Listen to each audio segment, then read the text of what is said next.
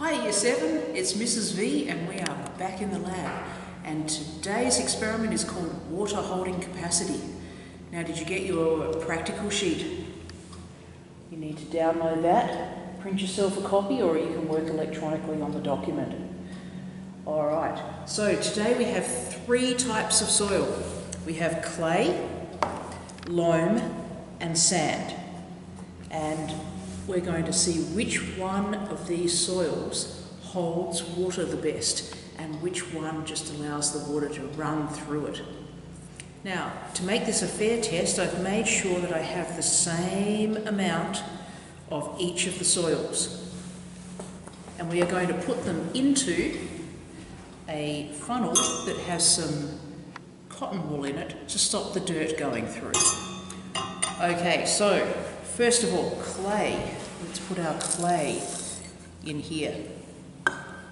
Okay, I'm going to put the title, the clay, in front of there so we remember that's the clay. The next one is our loam. So I'm going to pour my loam in there, and then I'm going to put the loam in front of that to remind me, or I might just put it right next to it. And the same with the clay, that way you won't miss out on what happens in the experiment. And then the final one is the sand. So I'm going to pour the sand in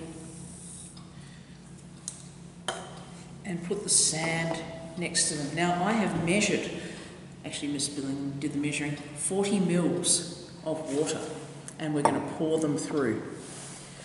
But before we start, I want you to make your hypothesis.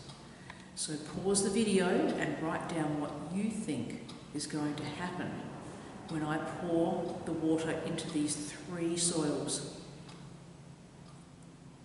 Okay, hypothesis done, and we are ready to experiment. So, I'm going to take my 40 mils of water and I'm going to pour it onto the clay here. Just gently and slowly, I don't want to make a big mess everywhere. So I'm going to pour that on. Every little bit, and I'm going to see how much water drips through. Okay, we're going to leave that one going, and we're going to pour the water onto the loam. Okay, just gently, don't want to make a big mess everywhere.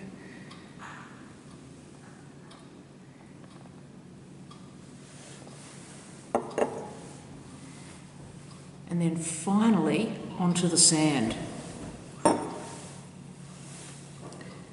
Again, being gentle and careful so that I don't make a big mess.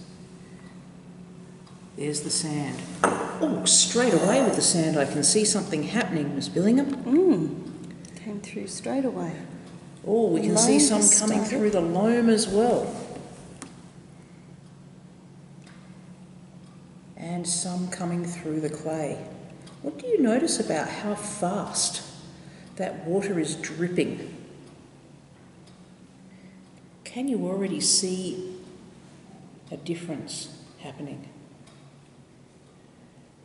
Okay, we're going to pause and we're going to come back to this and collect our results.